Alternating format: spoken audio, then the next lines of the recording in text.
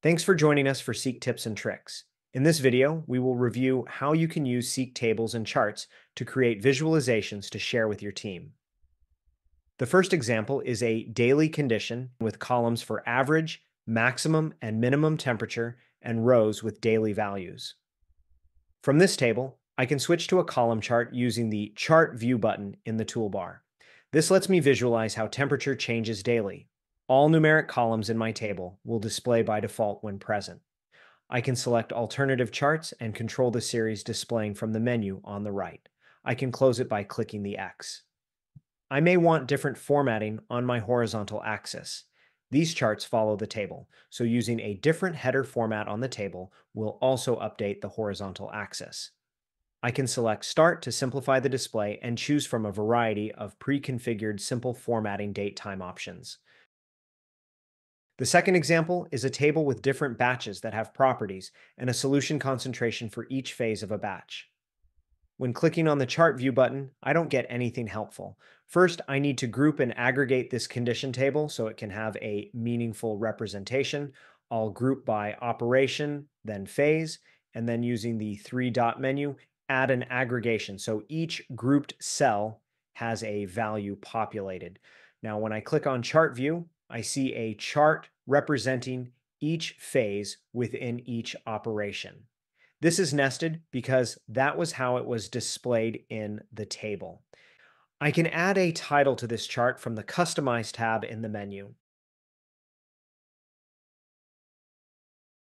Next, I have a simple table of downtimes across assets. I have already taken this single compressor down condition across all the assets and sorted the duration column in descending order. The order of data in the chart follows that in the table. After switching to the chart, I can select the Asset column instead of the Name column in the Setup tab. This provides a more helpful legend. I can also see this as a donut chart. You can also use condition tables to compare different processes or equipment on a single XY plot. This requires you have signals for each process in the Details pane and a shared condition to aggregate each signal over. You configure each aggregated signal as columns of a table and select the XY scatter option.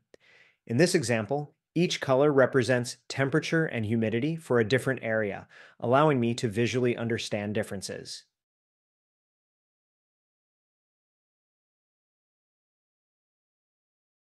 Another use case is viewing additive feed rates in a single chart. If you have a single unit that is fed by several flow meters, you want to view them building on top of each other to result in the total feed.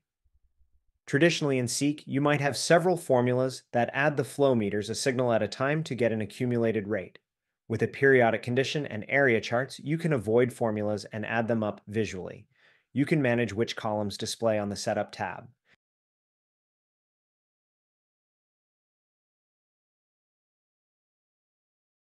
Another visualization available is polar charts. These are often used for looking at radial spread temperatures in equipment like exhaust temperatures of turbines or temperatures around a reactor bed.